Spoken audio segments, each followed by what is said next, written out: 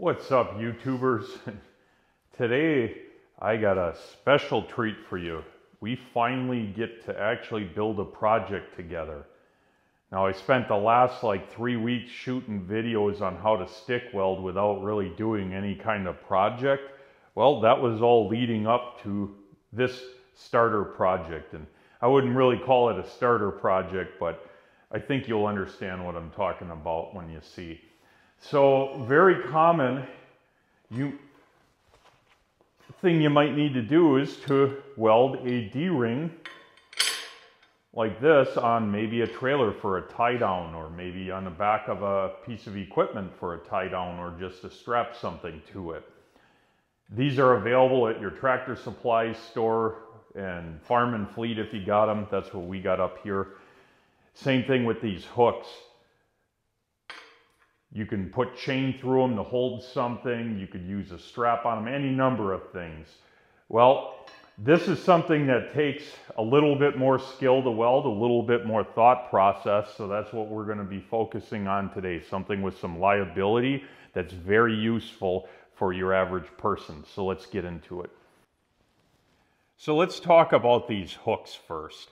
This could be something that you could weld onto a trailer to loop chain through to chain down equipment with a binder if you wanted. It could be on the back of an equipment or tow truck to hold chains. Any number of uses, very handy thing to put on something. Now this one claims to be forged. It does appear to be forged. If you look at this parting line, how wide that is, very good indication that it's a forged part. If it had a very fine line, then it would likely be cast. Now this is labeled as 3/8 G7. G7, I believe, is referring to a chain specification. So 3/8 is referring to the link size.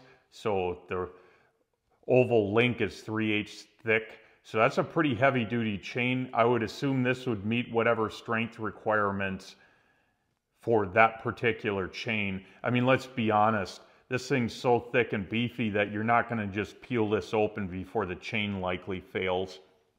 The more likely scenario is you'll rip the welds off of something, and that'll be your failure, which is kind of the point I'm doing this video, is to teach you guys how to weld these safely. Now, the biggest thing that you want to concern yourself with is proper prep. Now, you don't want to just set this on here and then go to town and just weld it right on something. You want to prep your material. So when you look at this, I buffed the sides, the ends. I also put a little bit more of a bevel on it. One of the reasons for that is if you look here,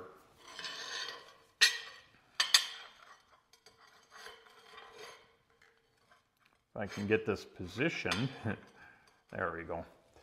This is an 1/8 inch rod. If you have this thing straight up without an additional bevel, if I can get this to focus, see where that rod is? You're not going to get anywhere near down where it should be. So another way you can do it, rather than using 1/8 inch, look how much further that gets in there. A fair amount. So if your prep consists of a little bit better bevel, so this is beveled ever so slightly more. Oh, wrong end of the rod. I'm getting at least halfway in.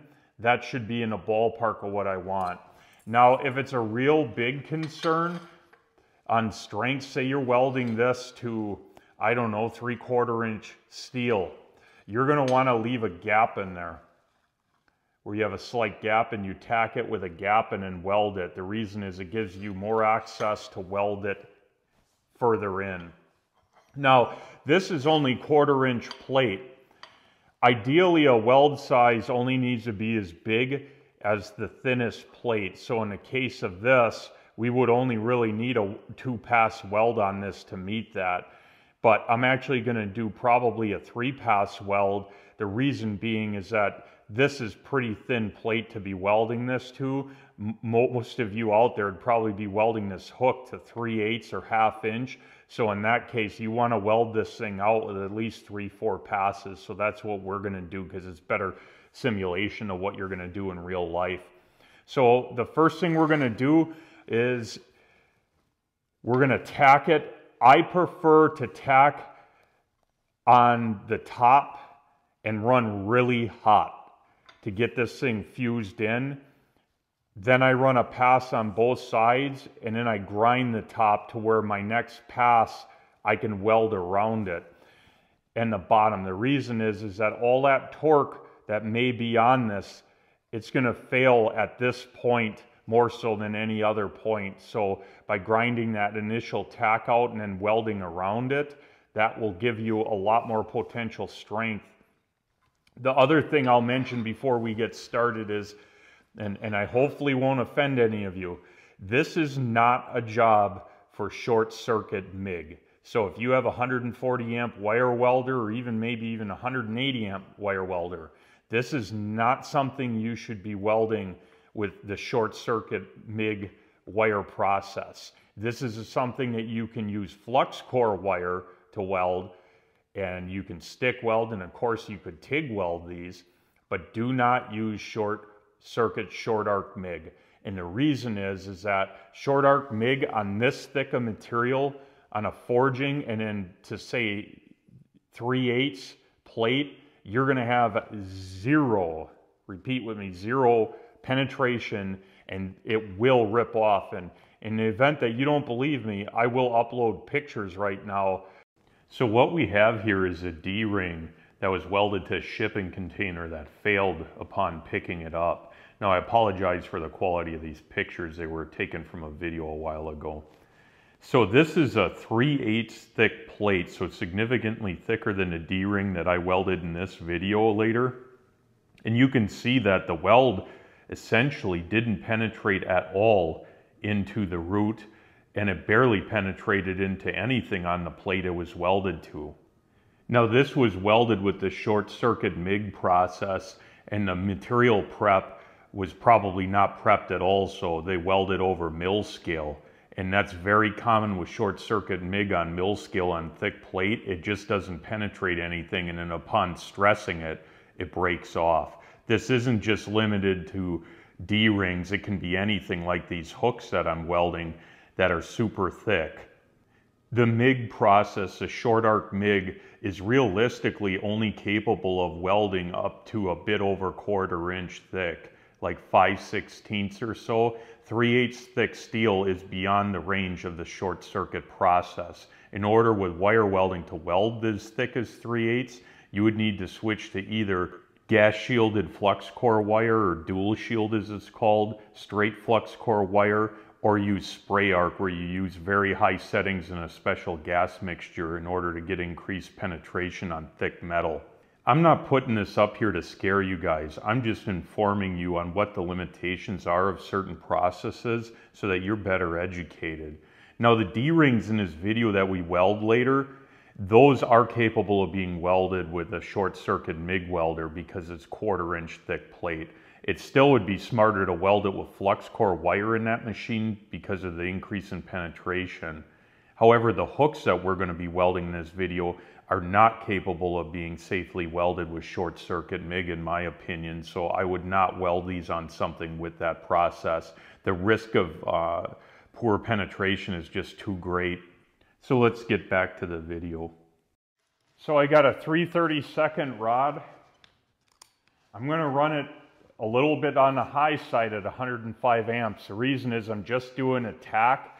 I need this sucker to melt some stuff and to burn in hot on this tack. I don't need a weak tack on this. So I'm holding it down here.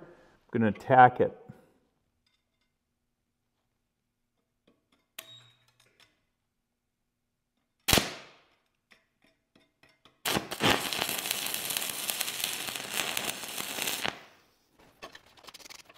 Nice tack there. You can see it pulled it up a little bit. That's okay. That little bit of gap will just give us a better access to get our rod in there. So now I'm going to slightly bend this up very little. You want to be careful, you'll break it. All right, now I'm going to tack it down on this corner. Now let's take a look at this angle to see what we're dealing with here. See how far that rod can get in there? Literally to the root. That's what we want. Now you notice how this thing is leaning a bit this way. That's okay. When I put in this root pass on this side, this thing's gonna bend right over, which will give me a little bit more access on this side that I can weld that all the way through. Now again, this is far thicker than our plate, and ideally we wouldn't really want much thicker of a weld than this 1/4 inch, but I'm testing this, or we're doing this together assuming thicker plate. So let me I'm gonna grab a fresh hole rod. The reason is that I think that's not enough to fill that in, but I'll go grab a rod and then we'll weld this out. Now we're in a flat position. You can see that it's gonna be kind of tough to get it in here. We're gonna have to go right level with the plate. It's gonna be pretty difficult. If you can position it, like obviously I could weld it like this very easily, but is this a accurate representation of what you would face? Probably not. You'd probably either be welding this in a vertical up position or in a flat position. So that's how I'm gonna weld it. My rod angle is gonna be very flat. I'm gonna be running at, we'll try 105 amps and see how that works, but which is pretty hot, but again, we're welding a very thick chunk of steel. So I'm gonna attempt to run this with my head way flat down, and let's see how it goes.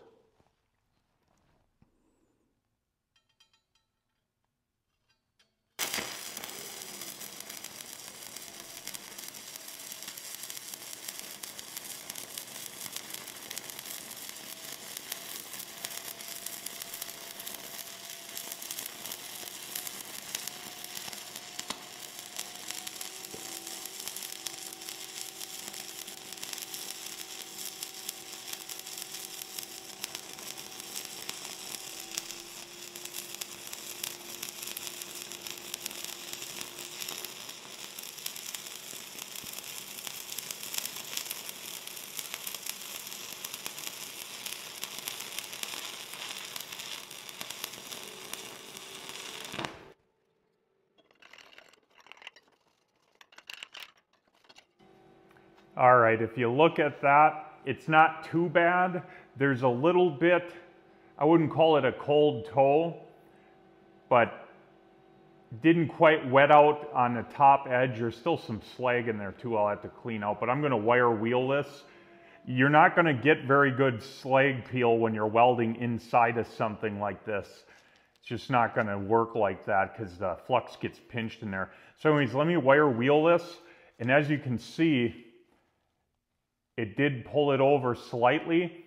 Based on what I'm seeing, I think I'm gonna run the second pass on this side and then move over and run it on this side. I think it'll work better.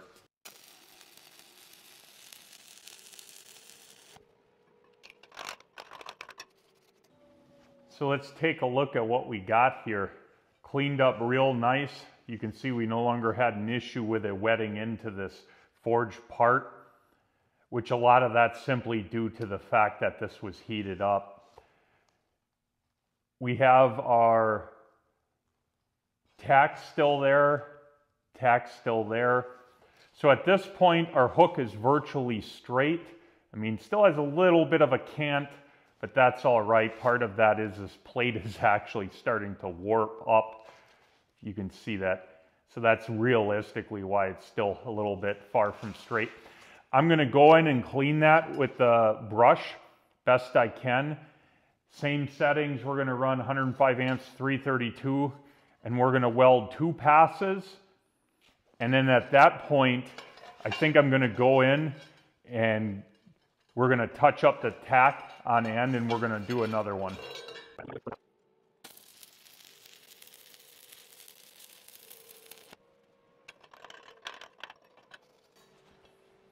Now you're gonna look here, we have a problem. Now I did this on purpose to show you what can happen if you don't run hot enough, you don't get your rod angle right. Essentially the weld deposited just on the bottom plate and not the top. So the question is, how do you fix this? Well, a lot of guys would just weld right over the top of that. That's not the best way. I'm going to show you how to fix it. So there's a number of ways that you can deal with this. For my case, I'm going to clamp this down to my table. I'm going to use an angle grinder, and I'm just going to put a slight bevel and clean that out in there. And then I'm going to weld over the top. Won't be any big issue. Now, if I had been pushing more rod in while I'm moving to deposit more metal, it would have bridged the gap a lot better. If I would have upped my amperage to 100, maybe 510, back where I was because I had dropped it a little bit, that would have also helped. So let's get this cleaned up.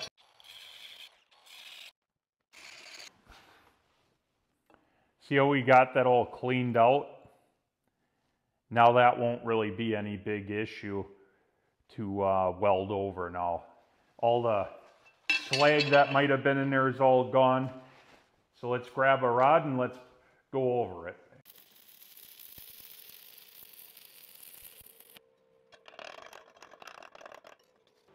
Don't mind the spatter, that'll all clean off. As you can see, filled that in, and we didn't just weld over that defect. I know that that's going to be strong now. So now I'm going to go back. I'm just going to clean up some of the spatter. I'm going to grind into this tack a little bit just to recess that in. Same thing over here. The reason is that I'm going to start slightly up here, weld all the way around the corner, and end slightly on this side. Then I'm going to restart here, weld all the way around the same way. Now we're going to stick with 332 here, so we're going to do 2 more passes with 332, and then it's a wrap.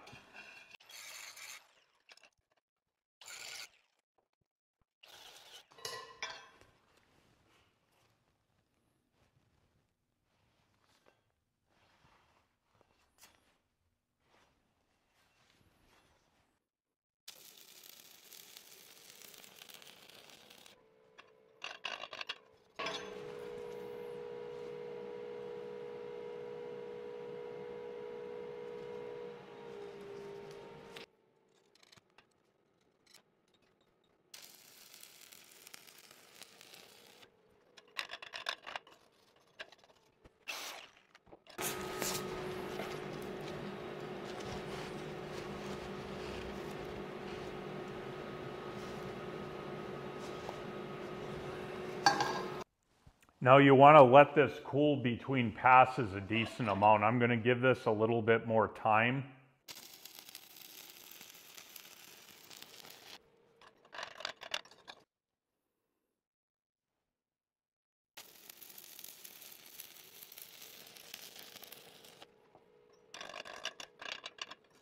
So let's take a look at what we got. Still a little hot. I cleaned up most of the spatter. A lot of the spatter was simply because I couldn't get my hands positioned right and the arc gap got a little too long. But I started down here, wrapped it around, ended. Started up here, wrapped it around and ended. This is about what you should be shooting for these hooks.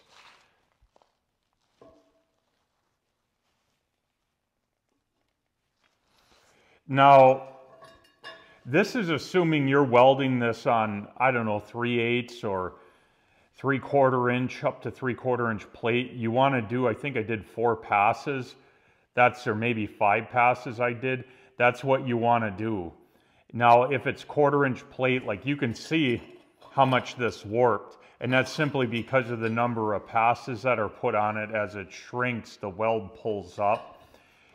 That wouldn't happen on 3/8 or thicker plate, but on 1/4, you could probably just do a simple 3-pass weld. You also have the option, I use 3/32 rods, okay? You could use 1/8 inch rods. I'd still recommend a 3/32 for your first pass, but you could easily do this in 3 passes where you use a 3/32 for the first and then 2 1/8 inch passes for the second and third and be done.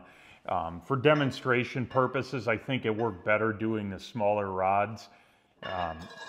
You'll also find that the smaller rods, like I said, are far easier to get in. but you want to wrap the ends because that's where all the stress is. When this thing, if it gets pulled, it's going to try and open this hook and pull up here.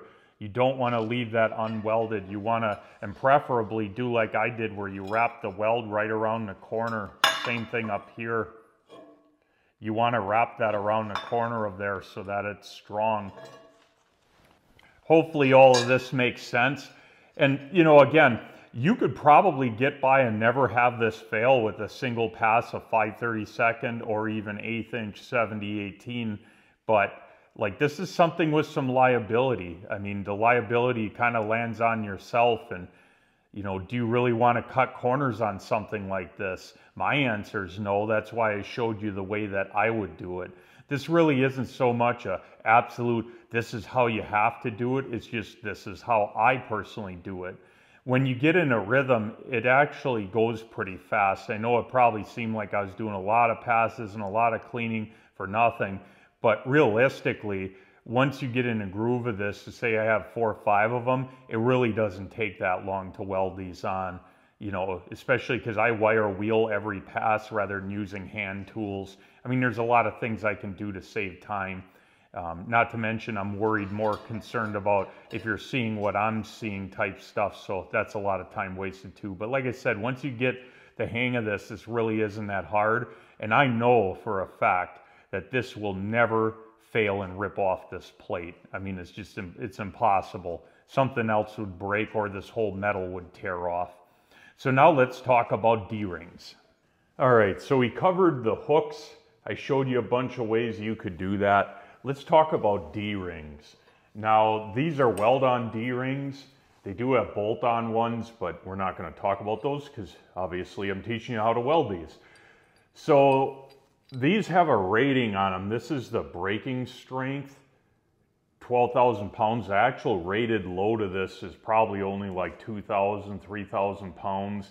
These shouldn't really be used to support human weight, as the packaging probably said for these, which basically means don't lift any liability with it. These would be common to weld on a trailer for your tie downs and stuff. Very handy for that. So there's a couple things you want to concern yourself with.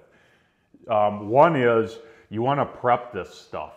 So you can see here where it's just the, appears to be a forged loop. There we go, focus. It comes with the scale on it.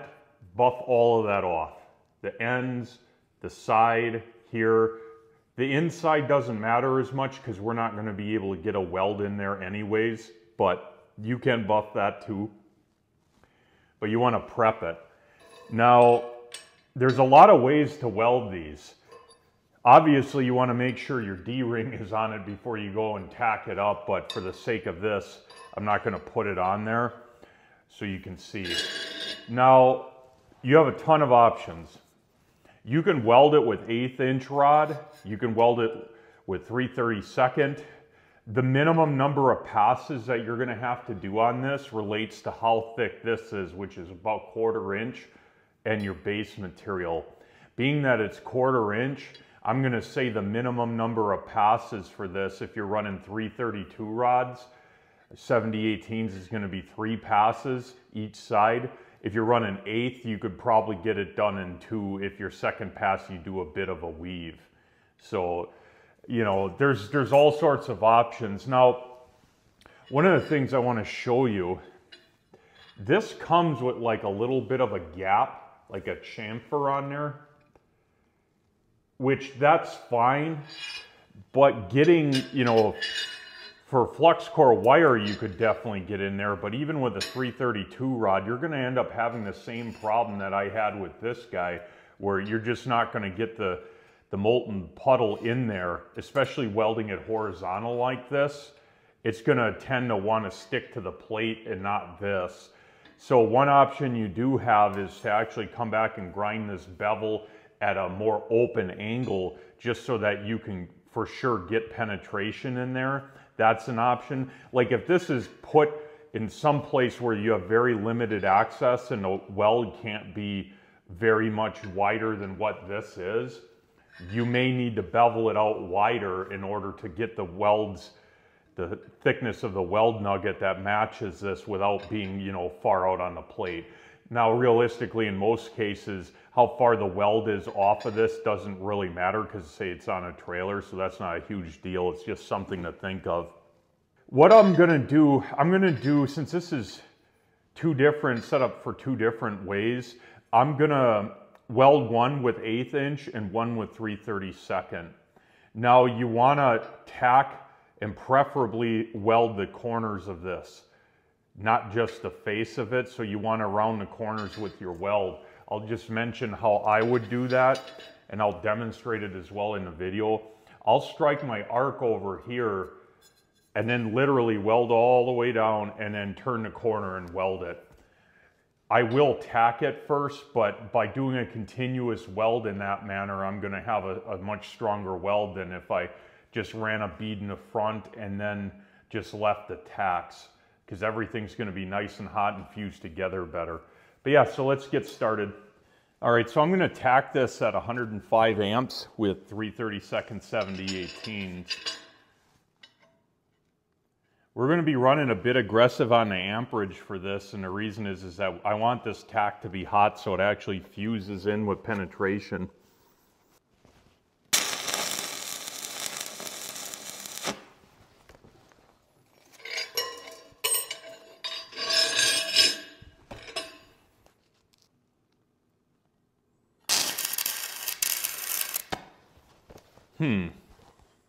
Oh, I see what's going on. Got a bad ground. I was wondering why that thing wouldn't start sitting there on flux.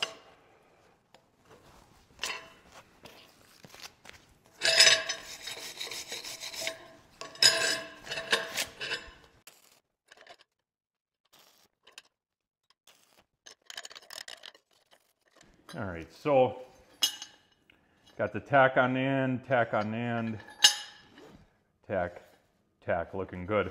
I'll weld this side at about 100 amps with 3 passes of 3/32, and then the other side I'll try and do in 2 passes of 1/8.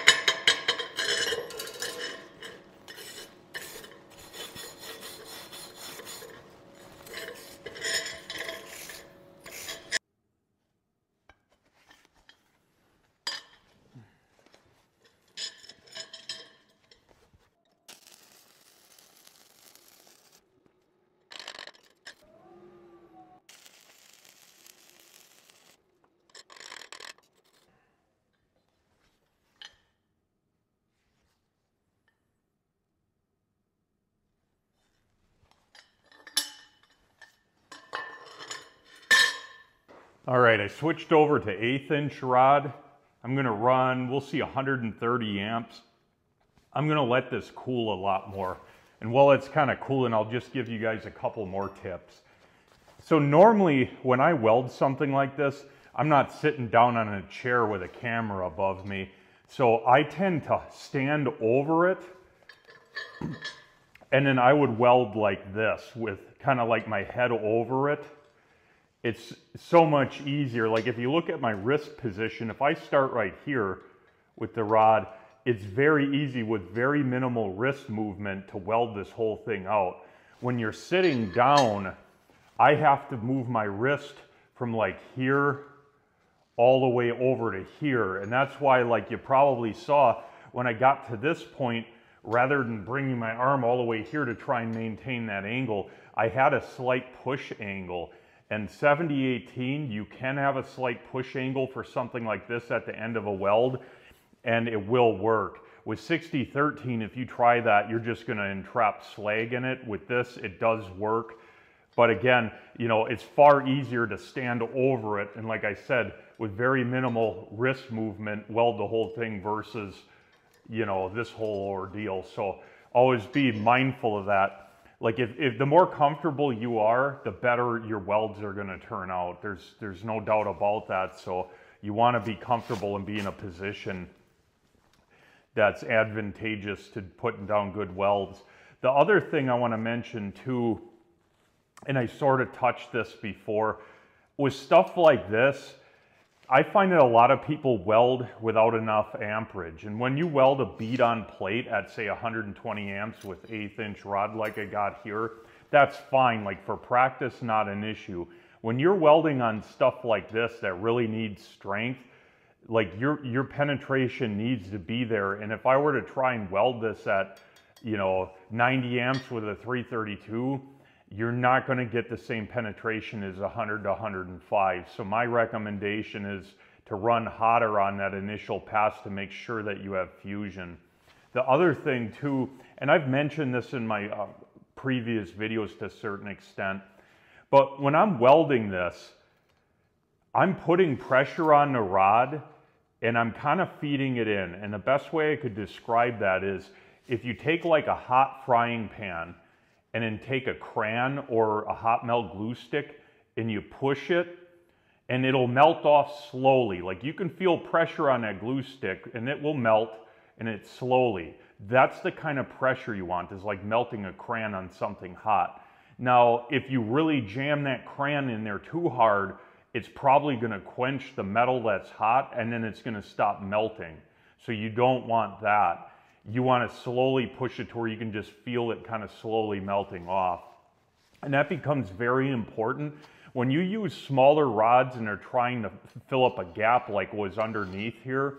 The issue is if you don't put that pressure and feed it in, while moving forward slowly, the weld is essentially not going to fill up. You're not going to deposit enough metal, and then the weld will either stick to the top piece here or the plate.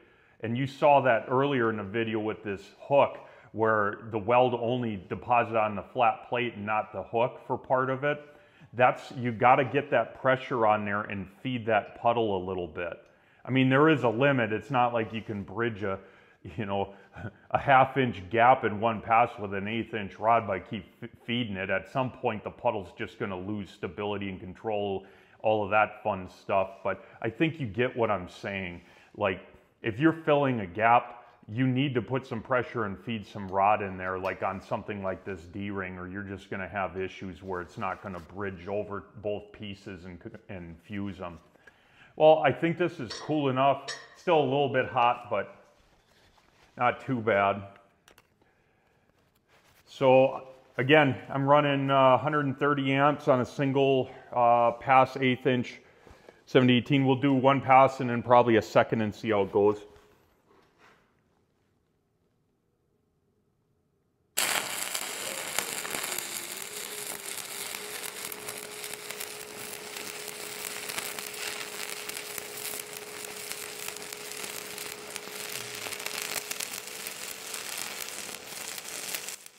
So this picture kind of shows you what you should be looking for. Now this isn't the same weld, this is from a different video, but it still shows the molten eye that you should be dragging along to tie in everything.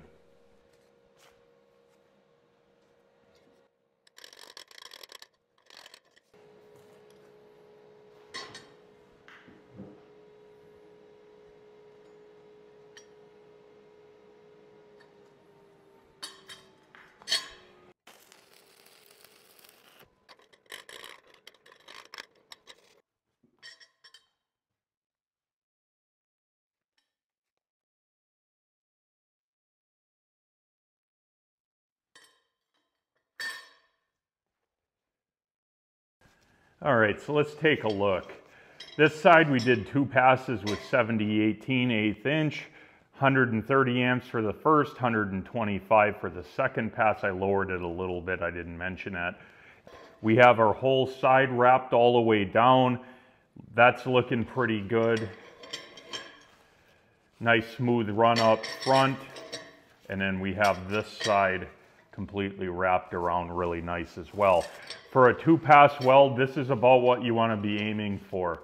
Sure, if I ran a little bit straighter, it'd be a little bit visually more appealing, but that's looking pretty good. This is what you want to be aiming for. You can tell that the weld, if you look at how far it comes out, does not come out as far as the 3-pass 3/32. I'll hold it up.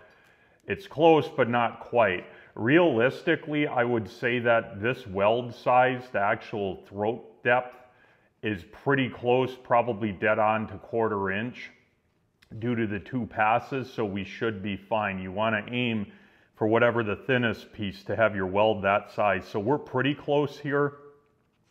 I personally would have ran a single pass of 332 and then maybe 2 passes of 7018 and went a little bit faster so it didn't deposit as much metal.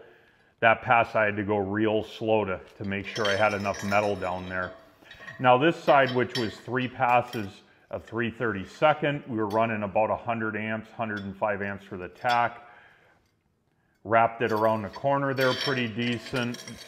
Same deal over here, looking real good. I don't really see any undercut on either one of them, which is what you want to be worried about too. If you undercut this whole top part of this, you're going to lose strength, so you definitely don't want that. The finished weld on this, I would say, is probably very, very slightly over 1/4 inch thick, because you have to remember that first pass that I ran did not deposit anywhere near the amount of metal that the 1/8 inch did. So our finished weld is probably barely over this. So again, very acceptable as well. You can see I didn't accidentally weld the D-ring to it, so that's a plus, and I didn't forget to put the D-ring in there. True story, I actually welded one of these on a trailer some night that I was super tired, wasn't paying attention. I literally had a pass on both sides and then realized the D-ring wasn't even in it. So, whoops, we all have idiotic moments. So, well, I guess let's finish this up and just do an overview. So to cap this video off, I'll do a real quick overview. You know, I learned a lot. I learned that body position matters a lot. Like my preferred method to weld these where I'm standing over them is far easier than sitting in a chair and trying to manipulate the wrist. It's just so much harder, especially, you know, I got carpal tunnel and all sorts of wrist problems. You probably do too. Not the most fun. I learned there's multiple ways to do a project like this. The key thing always is, though, you want adequate weld thickness, your throat depth, and then you also want to make sure you're running hot enough, and you want to make sure that you avoid undercut, wrap your corners, do what you can. It's called attention to detail. You know, critical stuff, not that this is going on a nuclear reactor or anything, but critical stuff like this, which is far more liability than just, say, sheet metal on a car, you want to be confident that you know what you're doing. And part of that is that practice, and the other part is you make a screw up, fix it. You saw me, I made a couple mistakes, and for the most part I fixed them. That's called attention to detail. As long as you have attention to detail, you're not going to find projects like this any harder. And of course, you know, you could surely take a 5/32 7018 and just run a single pass on this and call it good, and it'll probably never fail, you're right. But, you know, something like this, if it's worth doing, do it right. You know, it doesn't really take that much longer to do it right, so that's kind of my thought. Like I said, this isn't a exact how to do it, it's how I did it and different ways you could do it. So take the information and form your own opinion. Anyways, thanks for sticking around, I appreciate it. Till next time.